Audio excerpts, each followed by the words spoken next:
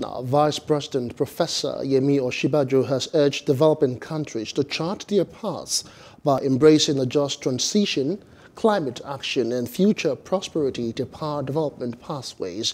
In a statement issued by the communication sector of the Economic Commission of Africa, ECA, Osinbajo said this was in a bid to achieve net zero emissions by 2050.